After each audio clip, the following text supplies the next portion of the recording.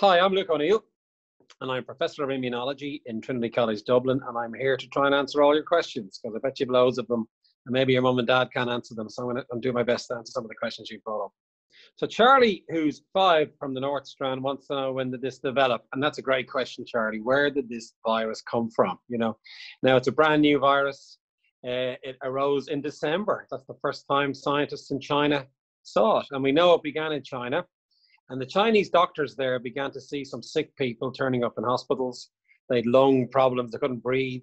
And these doctors wondered, what is this? And then within the space of a few weeks, they found it was being caused by a new virus. They could detect this virus in the people's lungs.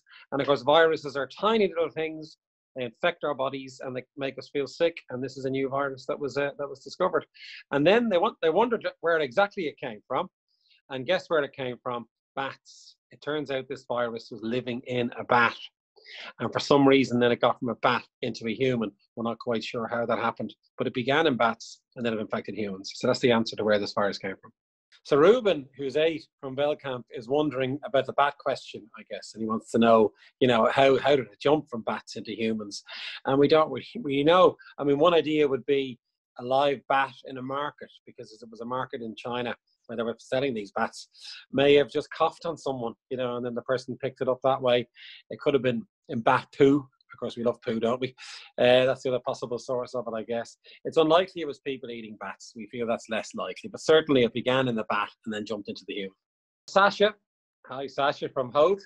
She is wondering, why is it called a coronavirus? Now, this is a really good question, of course. So once we were able to see the virus with a microscope. Now, viruses are tiny, tiny things. To give you an idea, 500 million of them would fit on the end of the dot at the end of a sentence. That's how tiny they are. So you need a very powerful microscope to see them. It's called an electron microscope, is the fancy name. Very powerful microscope. And microscopes make things bigger, And then once we could see it, it had these strange spikes around it. And the spikes look a bit like the sun. If you draw a picture of the sun and it's yellow and you put little lines out of the sun, that is what this virus looks like. It looks just like the sun. And the word corona means crown, because the bits all around the outside look a bit like a crown and a king's head as these spikes coming out of it. So the word coronavirus comes from the fact that it has these spikes to make it look a bit like a crown. Aisling, who's 4 in Thurles, Aisling has a really great question. She's wondering, why does this virus make people sick? And of course, that's the big question we'd all like to know the answer to. So what happens is it goes inside your body, and you normally inhale it in through your nose, or in through your mouth, or even in through your eyes. Can you believe this virus can get into your eyes? And then it's inside your body, and it goes into your lungs, and it's able to live in your lungs. It's got a special kind of way to get stuck in the lungs. And then once it's in your lungs, of course, your body tries to fight it. And we have this thing called the immune system, which is what I work on. And the immune system is all these white blood cells in your blood. They're very good at fighting germs. They're very powerful cells, and they try to kill this virus then, and then make you better. And it turns out that 4 out of 5 people fight the virus and get better, and they've no symptoms hardly, because their body is very good at fighting it. Sadly, around about 15%, so maybe 1 person in 5 roughly, they get sick. And the reason they get sick is because for some reason their bodies can't fight the virus, and the virus gets a foothold. It begins to multiply inside your body, and that multiplication, all these different viruses are there now. They're all making copies of themselves. They begin to damage your lungs, and then you can't breathe properly. The second thing they do is they give you a high temperature, and that's actually your immune system trying to raise your temperature in your body, because if your body's slightly warmer, your immune system works a bit faster. It's strange. And so therefore the body temperature goes up a little bit as well. That's another symptom of this thing. And then finally, you might clear it, but sadly some people just get sicker and sicker. And they're getting sicker because they can't fight the virus. It can be because they're a bit old. Older people, like most things in people's bodies, as you get older, things don't work quite so well. Old people aren't as strong as young people. It's the same with their immune systems. And sadly, the virus then begins to really kind of get a foothold inside the body and makes people even sicker, sadly. And then they end up in hospital.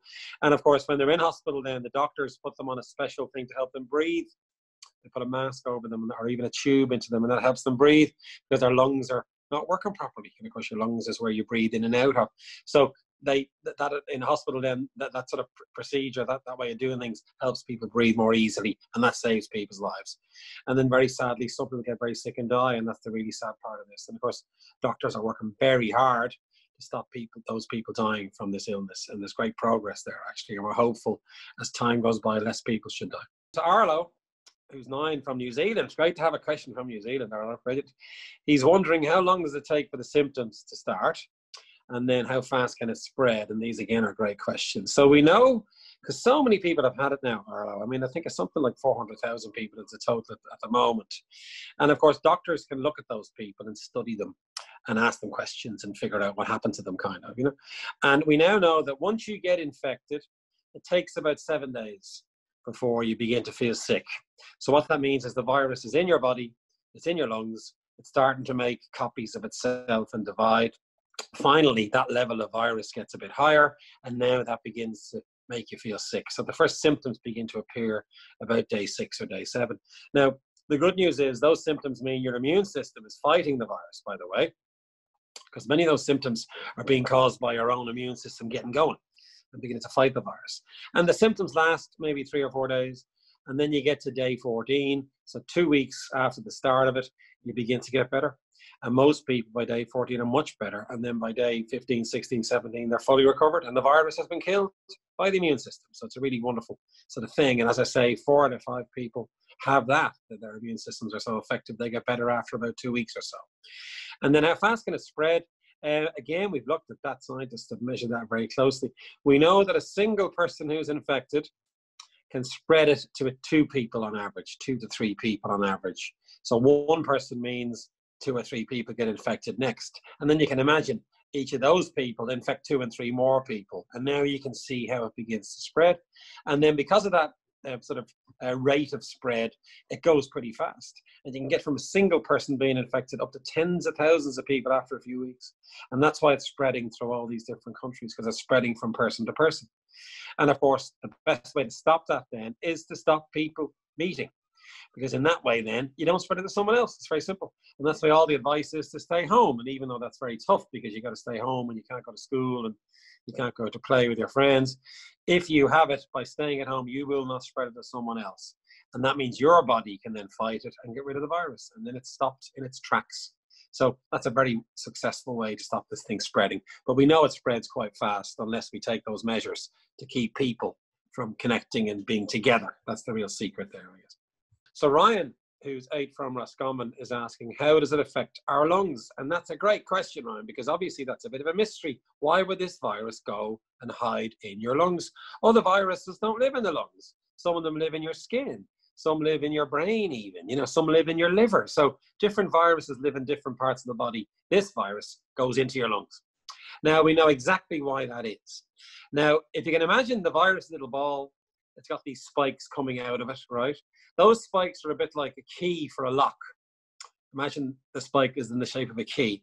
Now, where is the lock? The lock is in the lungs. So your lungs actually have the lock for that key. And that lock is a special protein on the surface of the lungs. And lo and behold, the key fits into the lock beautifully, opens the lock, and now the virus goes inside your lungs. And you only see the lock in the lungs. You do see some lock in your stomach as well, actually. We know that much. So sometimes people get like stomach problems with this virus.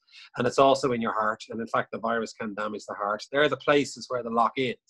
So if the virus is in your body, it's searching for the lock. It's wandering around the body. And then finally, the key goes into the lock and the virus gets inside the cell. And this is very useful because what that means is if we stop that spike, and things called antibodies actually that your body makes can cover that key. A bit like, you know, sticky stuff clogging up the key. That'll stop the key going in the lock, and therefore the virus can't get inside the cells.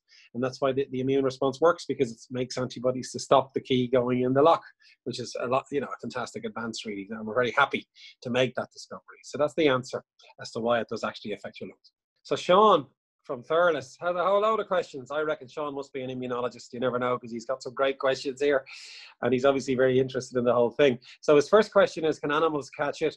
And the answer is no. So you won't spread it to, say, your pet if you have a dog or a cat. We do know it lives in bats, of course, by the way, so they can give it to us.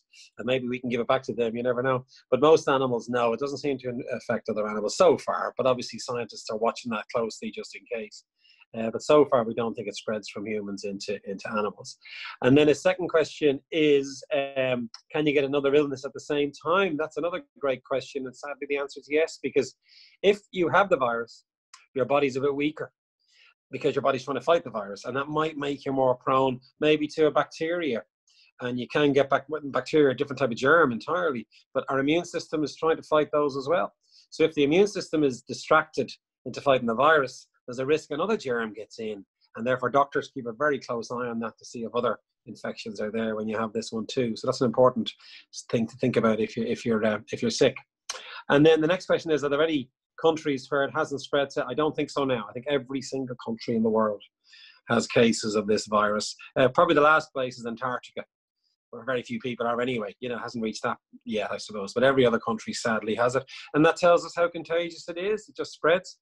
One person landing in an airport in some country will begin to spread the virus. And that's what's happened with this. It's all over the world. So it really is a world problem now. Every country, as we know, is affected by it. And then Sean wants to know which country has the highest amount of people. The US of A has taken over. So China had by far and away the biggest number because it began there. Italy came up next, where it was very common, but now it's the US. And of course, that's because there's so many people in the US, and it's kind of the number of people in the country, and then a certain percent will have the virus. So the US is now number one in terms of number of cases. We're all watching the US very closely now, of course. And then the last question Sean has is, are there any foods you can eat to prevent it? Now, there's good news here, Sean, because your best friend when it comes to this virus is your own immune system. It's in your body.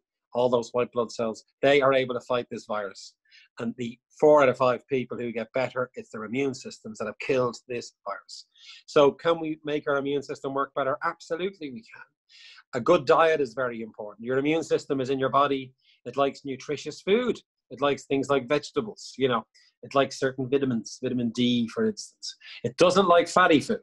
So try and lay off the fatty food. Try and have a healthy diet. Secondly, if you can get a bit of exercise, because it turns out that the immune system can sometimes fall asleep a bit in your blood and get a bit sluggish, like sitting on the couch kind of. If you exercise, your blood flows much better around your body, and that churns up the immune system, and now it comes alive. And then it begins to do its job. It's fantastic because it can fight things. The third thing we always recommend is a good night's sleep. And again, immunologists, scientists have shown this. If you get a good night's sleep, your immune system is wide awake and much more active, just like other parts of you, I guess. So a good night's sleep is very important as well. And then the fourth thing that we always talk about is try and not worry too much. Because it turns out that if you worry, that causes the thing called stress, and the immune system doesn't like to be stressed. And we know this. Often people who worry might get a cold more often, you know, because our immune systems don't like stress. So try and not to worry too much. And remember, the best way not to worry is to be aware that there's all these scientists working for you. We're all trying to find new treatments to stop this virus, and there is success, and there's no doubt we're going to beat it. It may take time, but we're very confident that we're going to beat this virus. So try and not worry too much about it, and then your immune system will benefit as well. So they're the main ways in which you can use your own body now to fight this virus. So Rory and Amy are asking, how quickly will we find a cure, and other Irish companies trying to do this? Well, first of all, we're absolutely optimistic that we will be able to find a cure. Now, what we mean by a cure can mean 2 different things. First of all, there's these things called vaccines. And you guys have had vaccines. Everybody's given a vaccine as a child. It's injected into you. And it protects you against things like measles, for instance, which is a horrible disease with all these spots. You can protect against measles with a vaccine. And a vaccine actually is a part of the germ. And you inject that part into your body. And it's only because it's a part of the germ, you don't actually get sick. But your immune system can recognize that part of the germ. And the beauty of this is that when the real germ comes along, the immune system has remembered and can fight the germ and stop you getting sick. A good analogy is it's a bit like when the sheriff puts up all these wanted posters around town, you know, and then when the bad guy turns up, he's recognized and killed. That's exactly what a vaccine does. It puts up all those wanted posters in your body.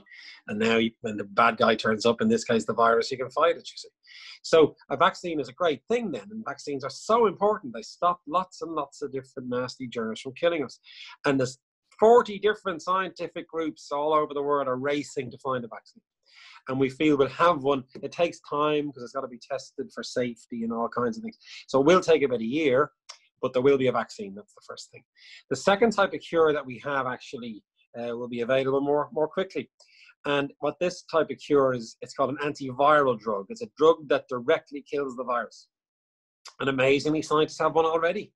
And they developed this drug. It was developed first for a different virus called Ebola, which worried people a few years ago. But it turns out this drug also kills this virus, at least in a test tube when you test it in the lab, and in animals. And that's the first place you go. And now there's trials in humans to see if this antiviral drug can work in humans. This will be a cure because it'll kill the virus in your body. It's a chemical, a drug that you take that kills the virus, and now the virus is dead. So we're very hopeful that that cure will now emerge. And again, loads of labs are trying to do that. And the last thing to mention would be, if you get a nasty sort of lung, if your lungs are damaged and so on, we've got ways now of slowing down that damage.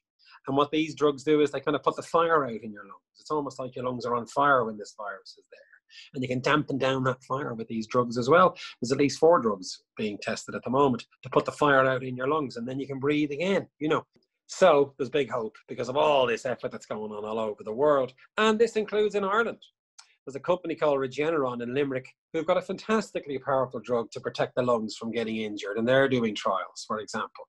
There's also lots of smaller Irish companies developing ways to test things in your body to see if you have the virus. And that's a really important thing as well, because you want to test people, to make sure they have the disease or not, and then you might be able to show where the disease might go next if you can use those various tests. And then there's labs in the universities doing various experiments and testing ways to treat the virus. So the Irish scientists are joining in the international effort to try to crack this.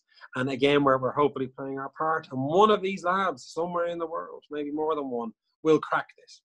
And it's a bit like you're taking a shot at a goalpost. The more shots you take, one might get into the goal, It's a bit like that. And the more shots on goal you have, the greater the chance is that we will develop a way to stop this virus. And there's massive hope that this will be the case. So many, many thanks, everybody, for sending in those really good questions. They were very, very good. I found them very interesting, and I hope I've managed to answer them. And of course, I'm always happy to answer questions anytime. That's my job. So don't hesitate to reach out again, and all the very best.